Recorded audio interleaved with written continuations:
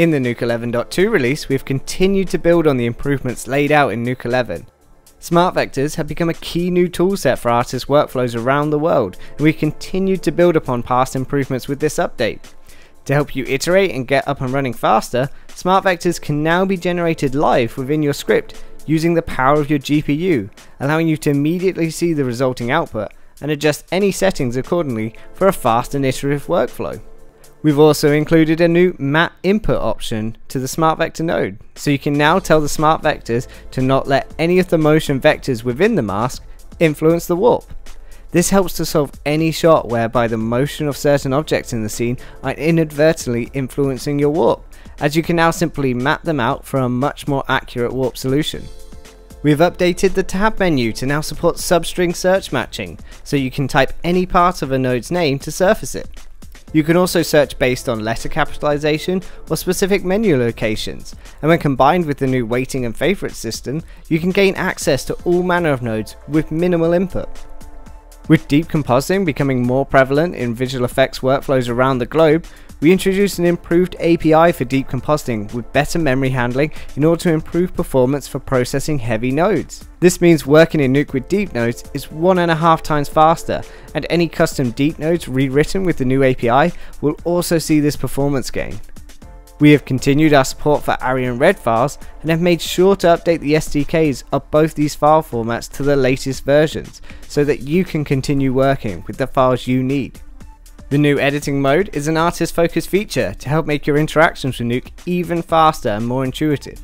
Now, when creating groups or gizmos, instead of trying to navigate through the Manage User Knobs panel to add knobs, you can simply turn on editing mode and drag and drop the knob you want either from a pre-existing node or create a custom knob from the new editing toolbar.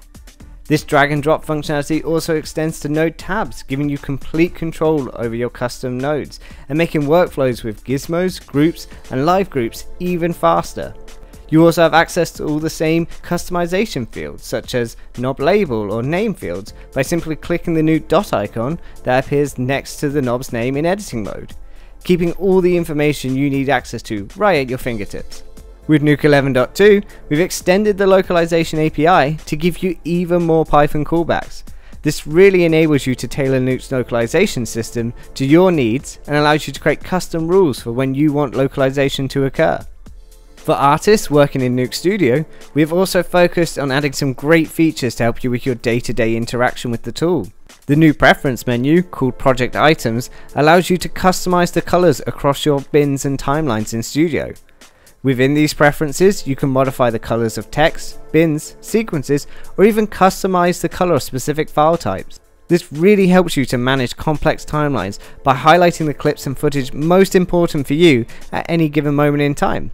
We've also added a colors column to the spreadsheet view to help further your management options, and when this feature is combined with Nuke Studio's Python API, you can really customize how you manage your projects with colors inside of Studio.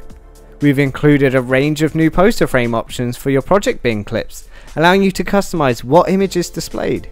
With the ability to set relative or absolute values, you can quickly select all of your clips with black handles and set the poster frame to a frame after those handles for a more meaningful image. The search bar in Nuke Studio has also seen a lot of improvements to ensure you can always find the clips you are looking for. With the ability to search for the entire string using the all flag, or to search for multiple string elements with the any flag, you can get to the files you need much faster. We've also included the option to search metadata to give you even more control. We hope you enjoy the 11.2 release with its artist-friendly tools and performance improvements.